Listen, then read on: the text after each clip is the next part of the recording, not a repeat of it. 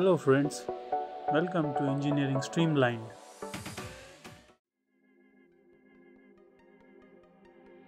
In thermodynamics, we often work with a closed system which has a fixed mass and a fixed identity. For example, heating a pressure cooker having water.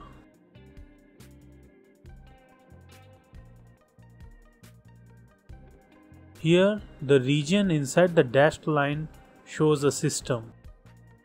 As we know, in a closed system, only energy exchange can take place, but mass of the system remains the same.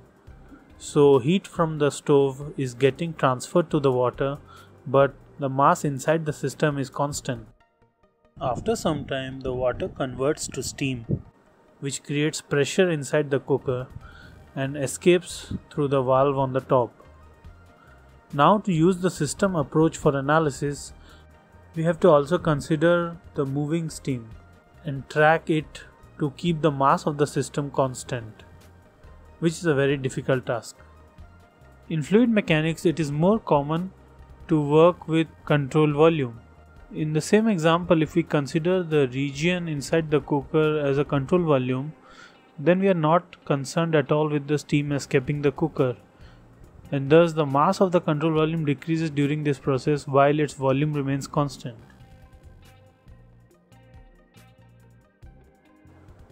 The relationship between the time rate of change of an extensive property for a system and for a control volume is expressed by Reynolds transport theorem.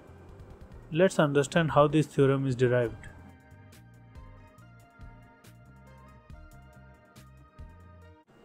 Consider a fluid flowing uniformly from left to right through a pipe. At time t, we choose a control volume ABCD, which is also the system at this time. During the time interval delta t, the system moves in the flow direction at uniform speeds v1 at section 1 and v2 at section 2.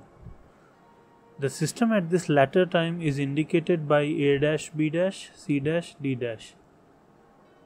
The region uncovered by the system during this motion is designated as section 1, part of the control volume, and the new region covered by the system is designated as section 2, not part of the control volume, and the overlapping region between these two is designated as section 3. Therefore, at time t plus delta t, the system consists of the same fluid, but it occupies the region CV minus 1 plus 2. The control volume is fixed in space and thus it remains as ABCD at all times. Let B represent any extensive property such as mass, momentum, energy, and small b as B by M, which represents the corresponding intensive property. Noting that extensive properties are additive, the extensive property B of the system time t as B system is equal to B control volume, and at t plus delta t as B system is equal to B control volume minus B in region 1 plus B at region 2.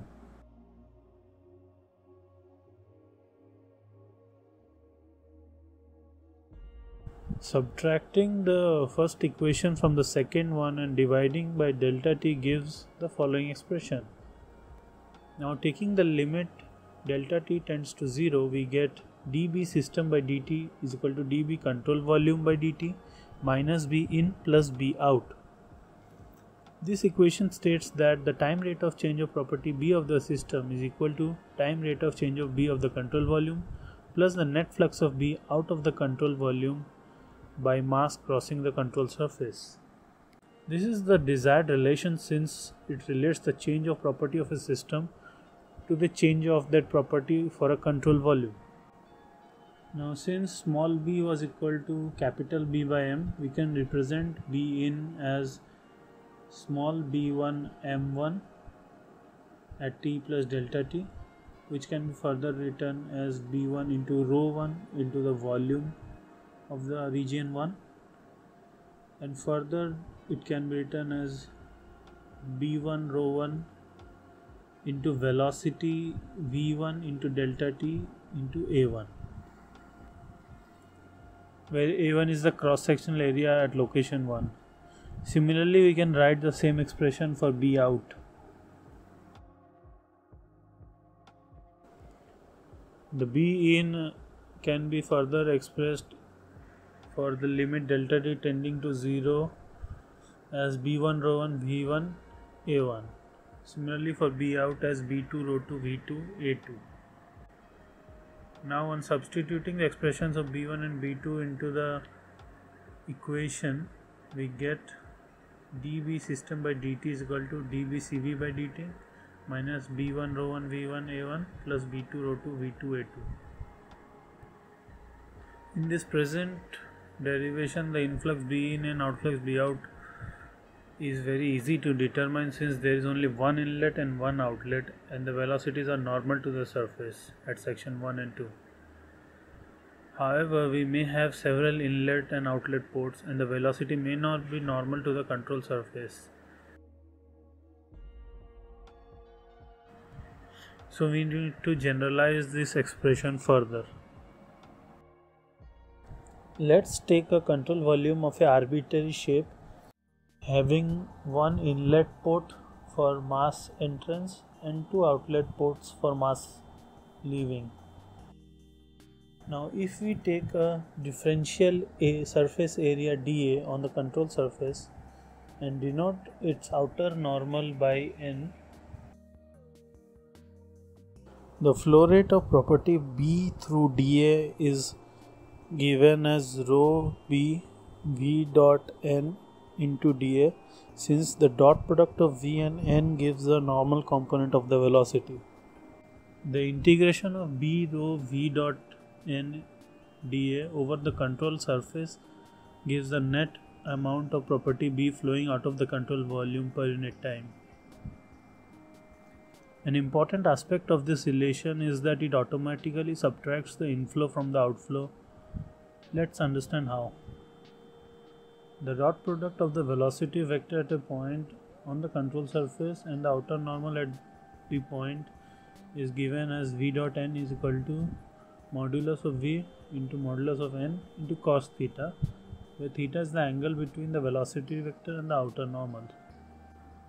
For theta less than 90 degree, cos theta is greater than 0 and thus V dot n is greater than 0 for outflow of mass from the control volume. For the second case, if theta is greater than 90 degree, then cos theta is less than 0 and thus V dot n is less than 0 for the inflow of mass into the control volume. Therefore, the differential quantity rho B V dot n dA is positive for mass flowing out of the control volume and negative for mass flowing into the control volume, and its integral over the entire control surface gives the rate of net flow of the property B by mass.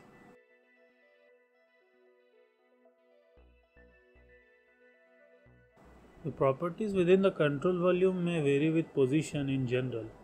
In such a case, the total amount of property B within the control volume must be determined by integration.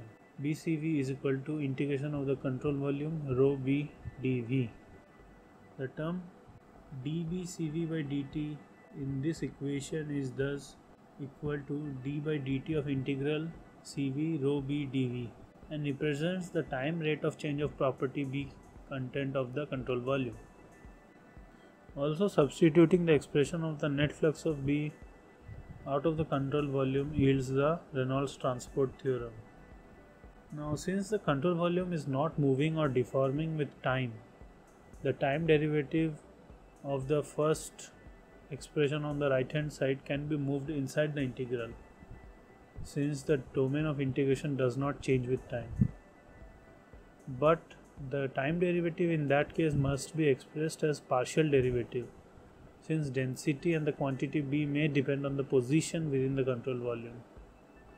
Thus, an alternate form of the Reynolds transport theorem for a fixed control volume is given as this.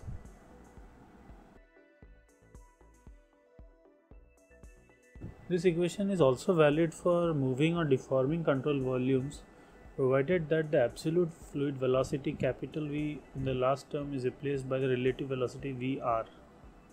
Relative velocity crossing a control surface can be found by vector addition of the absolute velocity of the fluid and the negative of the local velocity of the control surface, given as Vr is equal to V minus Vcs. On substituting the absolute fluid velocity with the relative velocity, we get the most general form of the Reynolds transport theorem, given as this. I hope you like this explanation.